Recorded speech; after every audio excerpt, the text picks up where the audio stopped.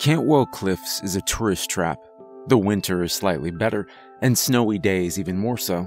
That's when I always try to go. I live nearby, and I've had enough of the summer crowds for one lifetime. My friend Sara had never been before, so we decided to go this past Valentine's Day, since we both had the day off and would otherwise be spending the holiday alone. When the forecast turned from flurries to snow to a possible weather emergency, we thought about canceling our trip. But we had ice cleats, and she drove a Jeep, so we thought, what the hell? We'd been planning the trip for weeks, and we weren't gonna let a little snow ruin it. When we got there, it didn't disappoint. The parking lot was completely empty, a sight I didn't think I'd ever see. 2 in the afternoon, and not only was there not a car in sight, but there weren't even any tire tracks.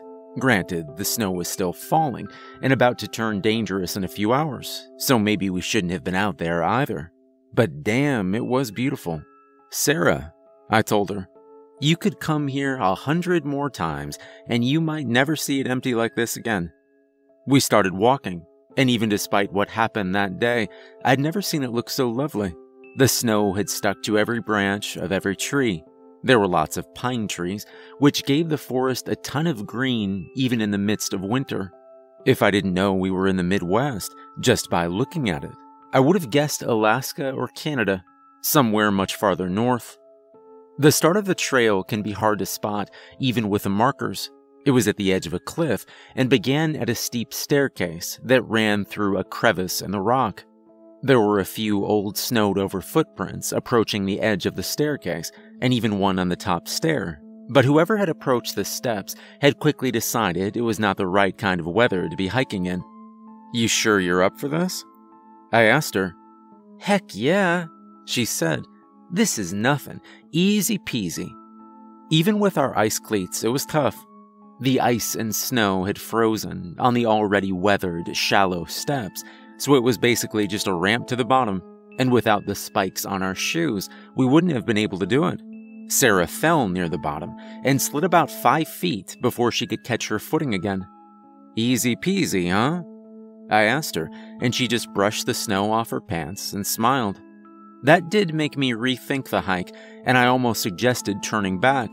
But we were here, and we'd already done the toughest part of the trail, so why not keep going? We started out walking under the cliffs past a few waterfalls. Most of the falls down here just trickle unless the rain is heavy, but in the winter the ice freezes over itself in thick sheets, creating the illusion of a roaring, formidable waterfall. Sometimes the ice connects with the ground. Sometimes it just hangs in perilous stalactites, with a pillar of bubbled blue ice at the bottom. I snapped a few pictures with my camera, some of the only ones I'd taken down here without people in them. "You think it's too icy for the rim trail?" Sara asked me. "I mean, the trail's technically one way, so we kinda have to do it, right?" I responded. "Don't worry, the path doesn't go too close to the cliffs." "If you think it's safe, I'm game," she replied. Sara wasn't from the Midwest, so she didn't know the area as well. When we first started hiking, I'd have to reassure her that we didn't need bear mace or rattlesnake boots, and yes, 1 bottle of water would be plenty. There really weren't any dangers in our part of the wilderness, apart from the occasional homeless camp. She'd sometimes ask about urban legends, too, if she should bring her EVP, or if we ever saw Bigfoot out here. And I'd tell her I didn't believe in that stuff.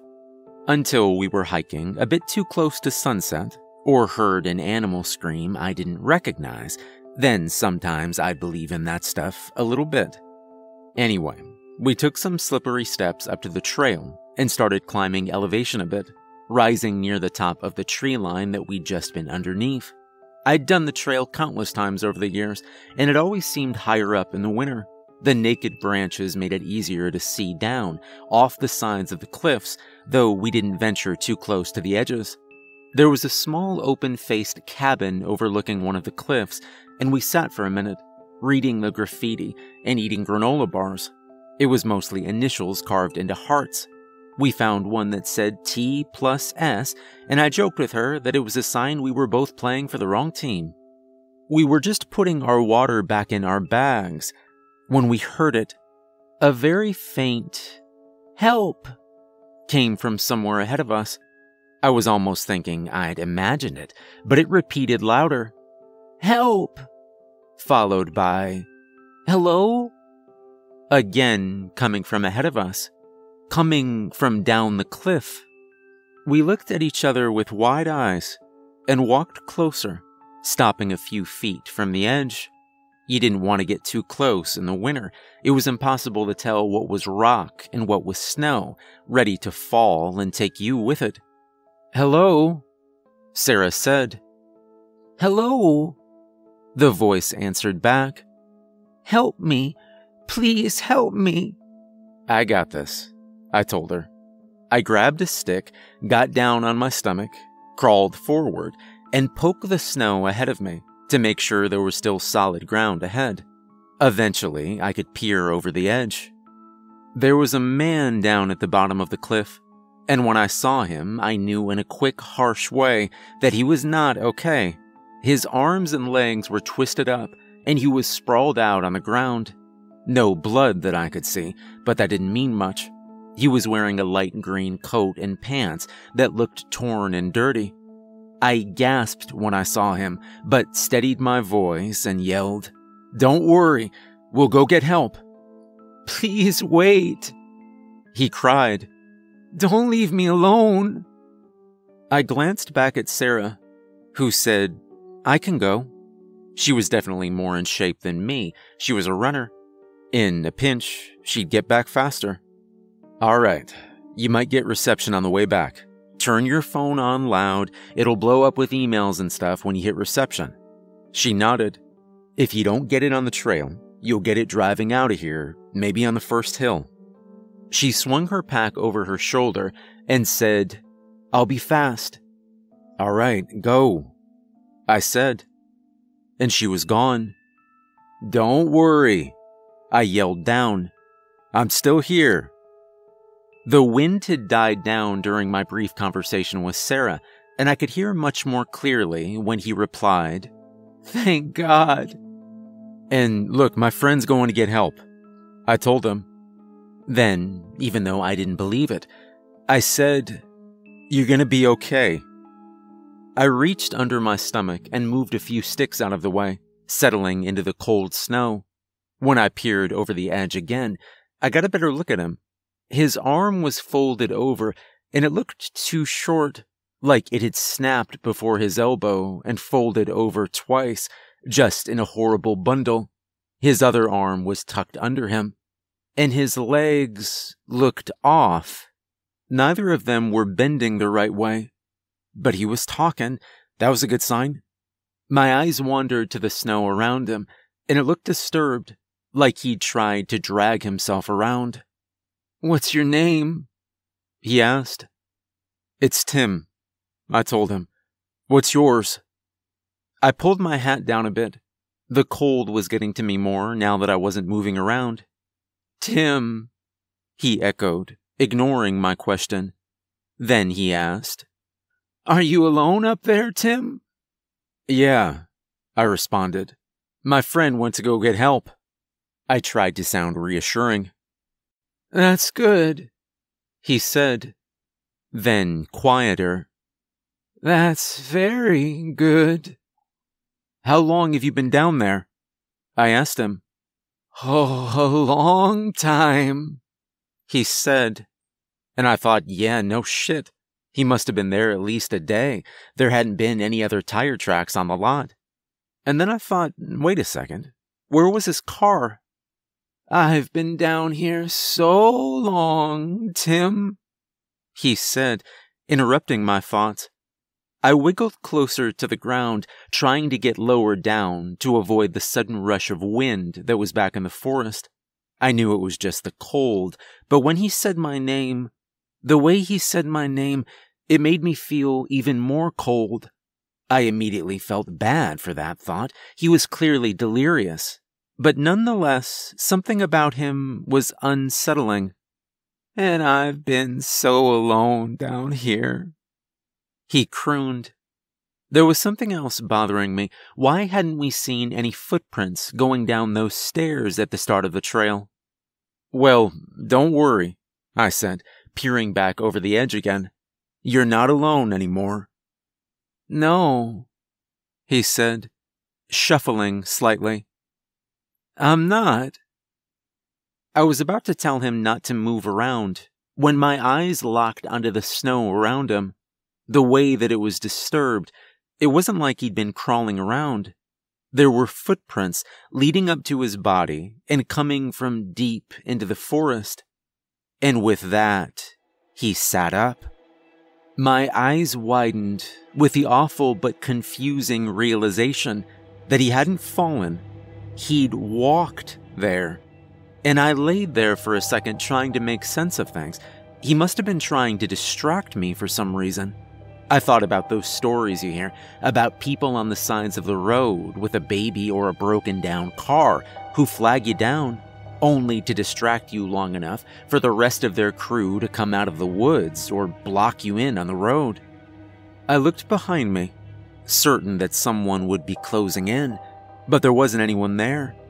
I looked back again one more time, ready to stand up and run, but what I saw froze me in place. He was standing up, but he was standing up on legs that were still backwards, the knees bending out behind him.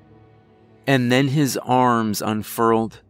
The bends I'd interpreted as broken bones were just a ruse to disguise how long his arms were. They just kept getting longer as they straightened out. And at the ends, his hands that had been covered with the snow were now visible. The fingers incredibly long, with black points at the end that I could only assume were claws.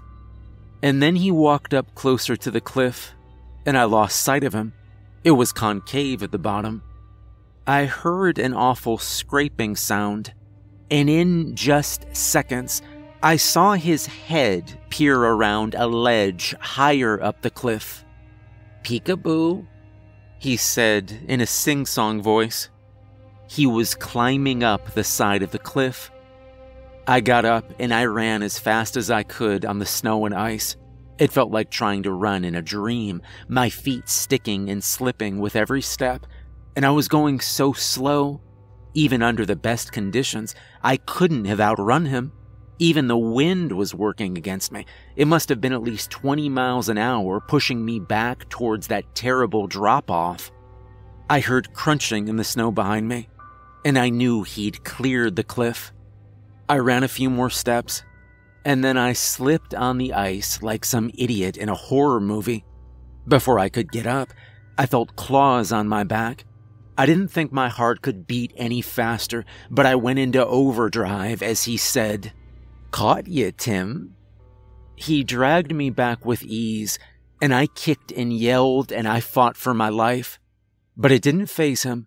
This creature, whatever it was, his claws were digging into my sides, and every kick and punch I hit him with drove them in deeper. But I didn't stop. He dragged me past the cabin, and I tried to grab it. And as we got closer to the edge of the cliff, I dug my fingers into the ice, but it did nothing. The creature threw me over its shoulder as it prepared to descend, my feet up in the air. I grabbed a small tree growing on the side of the cliff, and I put all my strength into just holding on.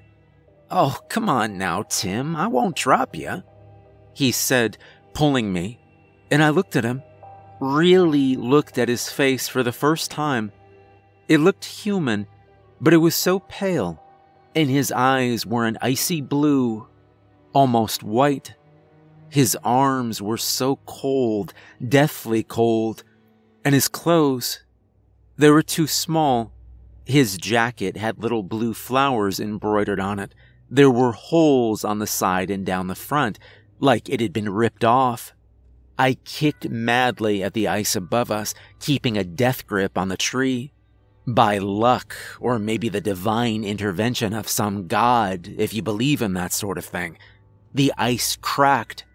The creature looked up, what could possibly be a surprise on its dead face, and fell. It let go of me, instinctively putting its arms up, with their terrible claws to protect itself. I held onto the tree for dear life as the ice slid away, just inches from taking the small tree with it. Blue stalactites of ice, taller than me, fell with the creature, and I found myself hoping that they would fall on top of it, impaling its horrible body. I clambered up the edge of the cliff with an agility I didn't know I possessed, and I ran. It was painfully slow, but the wind had died down a bit. I didn't hear anything behind me, but I didn't slow down. After 5 or maybe 10 minutes of running on the ice, I found Sara. She was limping along, trying to get up a staircase. "Sara," I said. She looked back, a slight embarrassed look on her face, and I gathered that she must have been walking too fast and messed up her ankle. I caught up to her and told her, "We need to get out of here now." "What about that guy?" she asked. "He said he didn't want to be left alone." Then a dark look passed over her face, and she asked, is he... "He's not dead." I paused. "At least I don't think so. I'll tell you about it in the car. We need to go." I thought about telling her the truth. I did, but this was slowing us down, and I needed her to have more of a sense of urgency. So I told her something more plausible, what I'd first thought was happening when I saw those footprints. "He wasn't hurt, Sara. It was some kind of distraction. He didn't fall, he walked there. I think there might be more people in the woods. I think he was trying to keep us here for something." She got the picture then. We got out of there as fast as we could with her ankle, and I practically had to push her up the last set of stairs. I don't know how it didn't catch up to us, and I figured that it must have been dead, or at least hurt. We made it out, and I got behind the wheel. The snow was falling again, and the drive was tense. I'd never driven Sara's car, and the roads were windy and icy. We came dangerously close to running off the road twice, but I wasn't afraid of getting into a car wreck. No, I was afraid of what would find us if we ended up stranded by the side of the road. I took Sara to the hospital, and I told her that I'd filed a police report while she was in there. I wish I could have done something, told someone. But who the hell do you tell about something like that? Something impossible. I spent a long time Googling the history of that area. Any creatures or ghosts or anything similar to what I saw. But there was nothing. I looked at the previous deaths there, wondering if there had been a man who'd fallen from the cliffs and matched his description, but I didn't find anything. But then again, in the wilderness you could never be sure. The scavengers could have moved his body. But I don't know if that thing was a ghost. What kind of ghost can climb up a wall and grab people? I was gonna let it go, move on with my life as usual, just without ever going hiking again. But then I saw the news later that week. Someone had died at Cantwell Cliffs. They'd fallen from the tops of one of the cliffs. And worse still, they'd been out the same day as us. The story had popped up on my phone while I was looking at it before bed, and when I saw the title, I turned on my lights and went to go double-check that the door was in fact locked.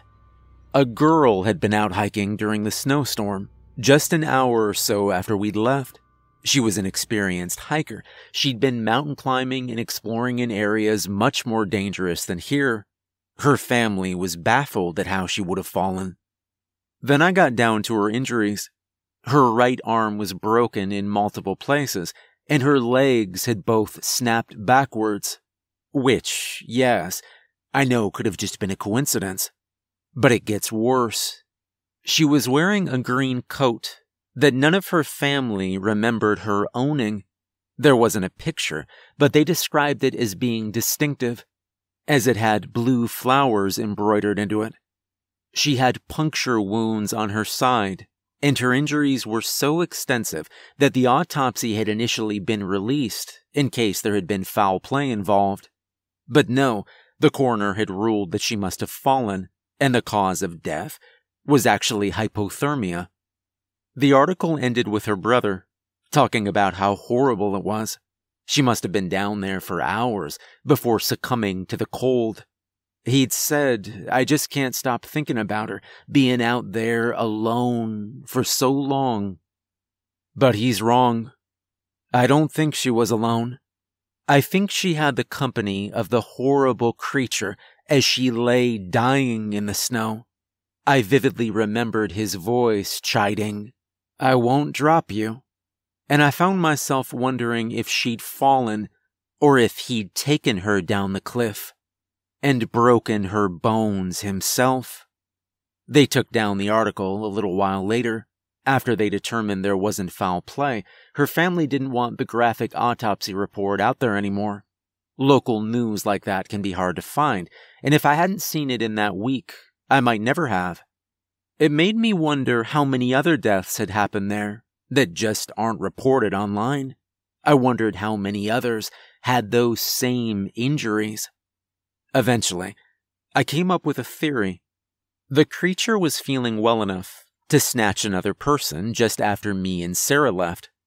It should have been able to come after us. We were going so slow. And there are no legends, no sightings, no nothing of this thing. If it lives there, or haunts there, or however it exists, there should be something. I wonder if maybe it only frequents the trail when the crowds are gone and lone hikers can be found on the trail. Perhaps it only hunts prey that's alone. Alone, like it kept saying it didn't want to be. And I guess for a few hours that day, when it had the company of a dying girl, it wasn't alone. And neither was she.